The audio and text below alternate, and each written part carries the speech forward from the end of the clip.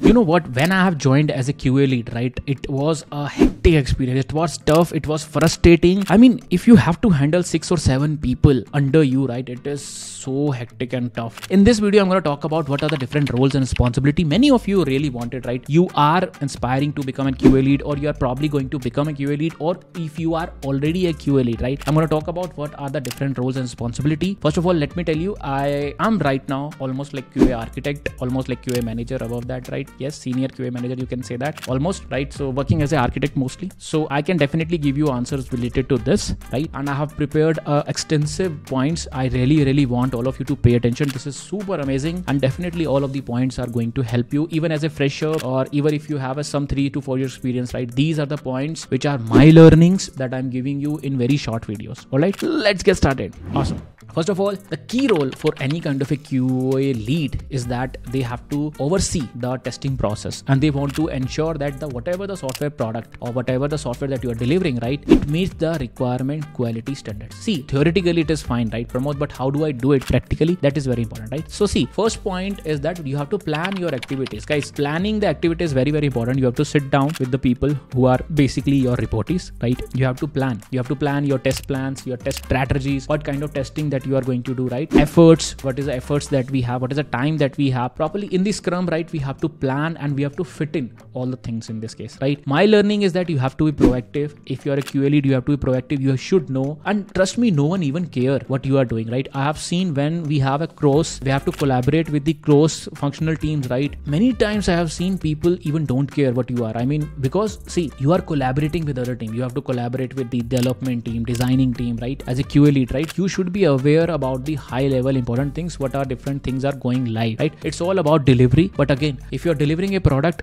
then cross functional collaboration, it's your duty. That's what important thing is, right? So when I was QA lead, right, I have to basically add many sync ups between the DevOps, developers, designers, so that everyone is aware about the requirement, what exactly we are sending, right? Let me tell you one scenario. So there was a product that we are going to release, and many of the developer actually didn't know that we are actually sending some kind of features. Actually we are sending, and that's where I come in. As a QA lead, my responsibility was to add or to collaborate, right? To let everyone know that yes, there are these kind of features that are actually going live. Are you aware of it? Because this can lead to a production bugs, because probably we have not properly tested, or you have developed, or you have basically not properly developed in this case, right? So that's a super important thing. So managing the team, right? Guys, please make sure that if you are a QA lead, right, your team should work effectively, right?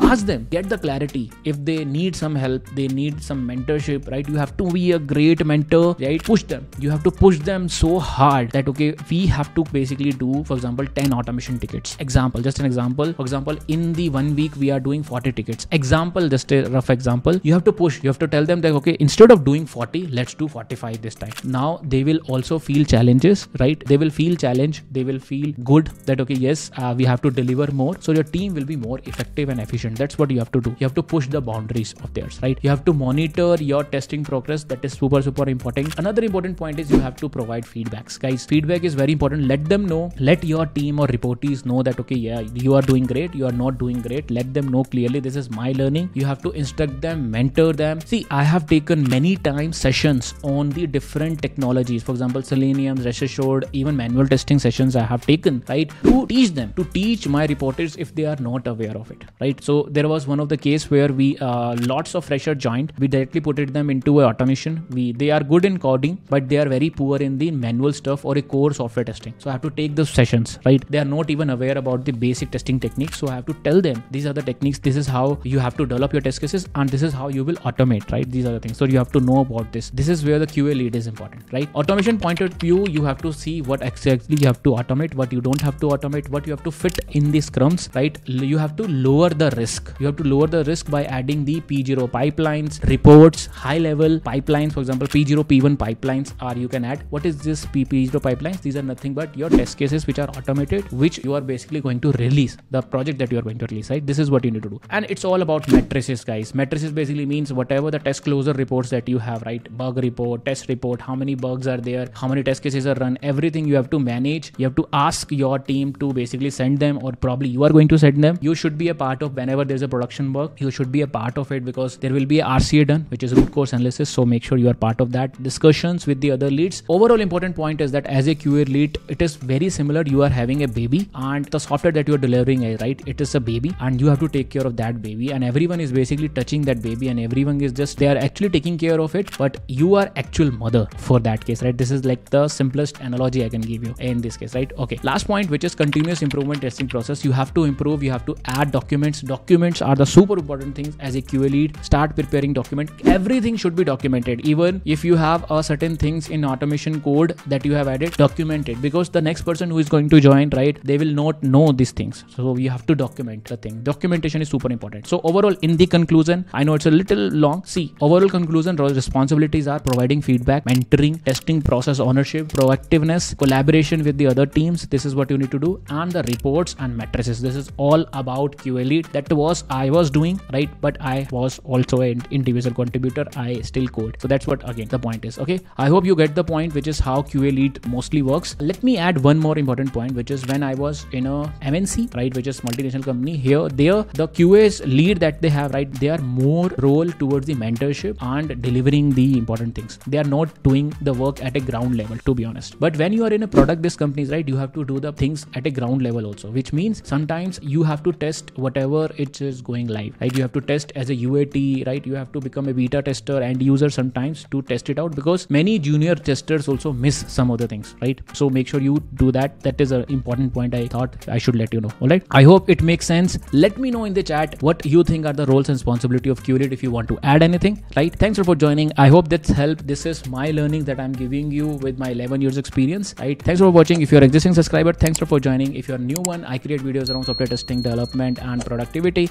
right? I'll see you in the next video. This is your host Pramod. Bye bye.